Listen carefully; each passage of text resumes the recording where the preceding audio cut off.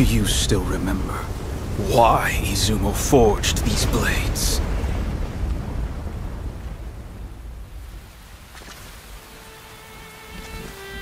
Because in times past, when the Yao Yorozu no Kami descended here, they wrought death and disaster on this world and its people.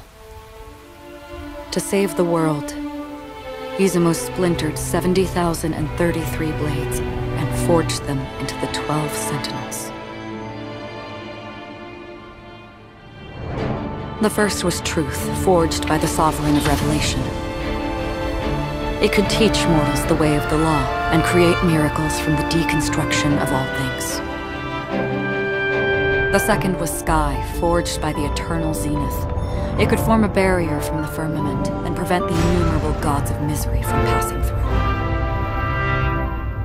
The third was howl, able to summon lightning to rend the heavens and meteors to rain down divine punishment. The fourth was mist, able to break earth and tear cloud with biting wind and rain. The fifth was frost, freezing the land in an instant. The sixth was fate, the restless cycle of life and death. Then there was flare, thought, root, form, bind, maw. With those sentinels, we seized on tomorrow's expectation, winning victory after victory, until...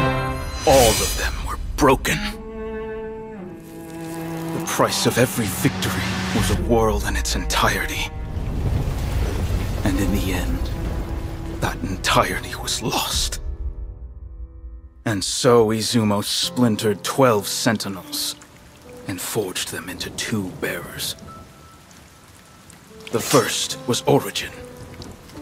The second was end.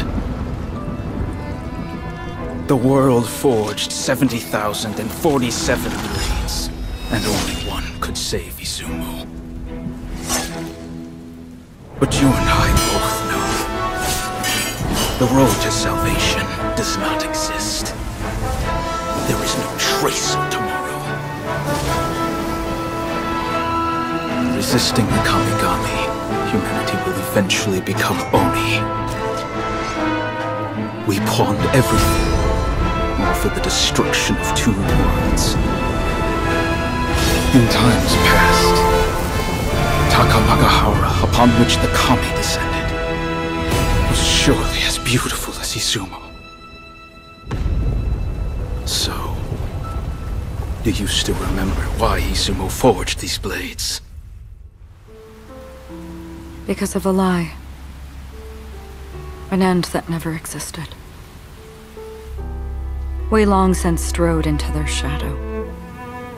Each step forward one that we can never walk back. Until the last blade is forged into... not.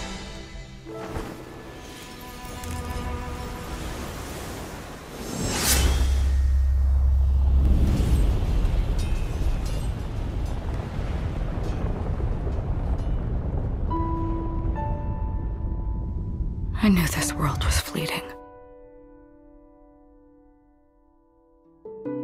And yet...